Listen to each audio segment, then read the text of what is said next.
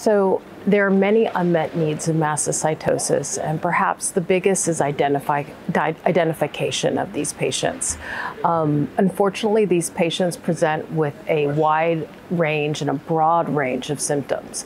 And so these can be neurologic, like brain fog, to allergic reactions, to hematologic, dizziness and fatigue, and some very nonspecific symptoms.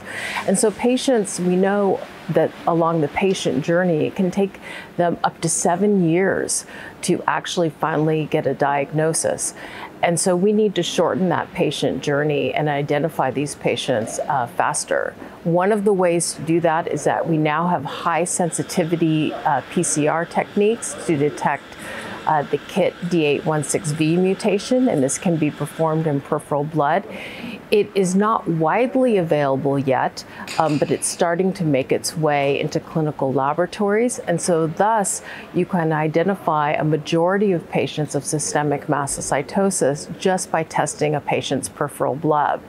And then once you have a positive peripheral blood, then you would proceed for the diagnostic procedure, which would be a bone marrow, in order to classify what type of systemic mastocytosis a patient has.